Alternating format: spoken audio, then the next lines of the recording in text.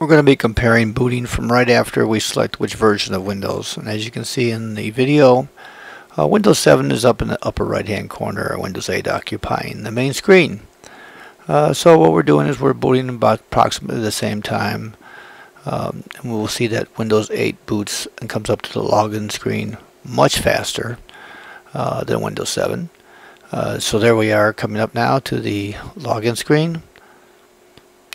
Immediately we can log in. Your name will be up there where it says you enter your password. Windows 7 is just getting to the password screen. Again, same hardware, just different boots. Windows 8 is already up. We can immediately click on Internet Explorer 10 and start to use it. It's not like the operating system still coming up. There comes up Windows 7. We immediately click on IE there. That's IE 9.